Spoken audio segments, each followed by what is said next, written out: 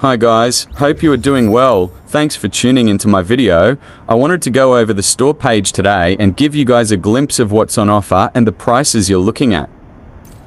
First off, we have the Battle Pass, Standard and Elite tracks. Basically all that's on offer is components and in-game credits. No weapons or attachments like we're used to in the other Division games. Although it seems like very little, these components are what gets your gear and guns leveled up to compete.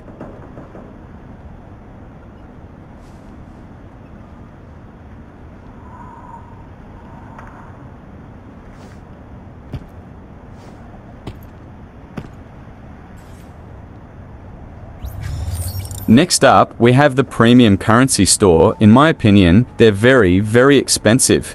Same goes for the special reward sealed caches. By the looks of things, the price is reduced upon completion of certain missions.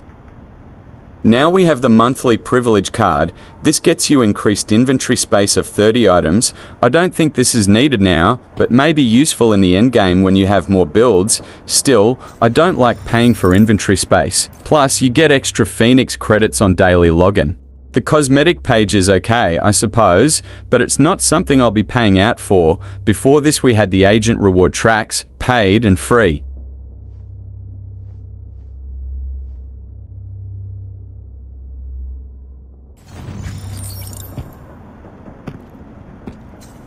Next are the sealed caches that give you a weapon augmentation and skill mods that are relevant to the specific specialization highlighted. So like the demolition specialization, I have no idea what weapon augmentations are. It's something I'll have to look into.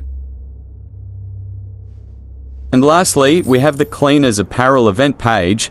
By the looks of things, it's 120 premium credits per roll, and it's a lucky dip for what you get.